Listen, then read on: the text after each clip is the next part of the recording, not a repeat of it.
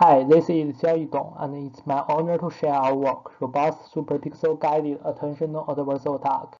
Current gradient-based adversarial attack methods perturb image in a pixel-wide and global way. This is neither robust nor effective. To solve these shortcomings, we propose using superpixel-wide perturbation and an attentional foreground mask to realize better attack. With an input image, we first get its corresponding superpixel as the template and generate the superpixel-wide adversarial noise. Then we calculate the attention mask and crop the noise with it. At last, we add it onto the input and get the final adversarial samples.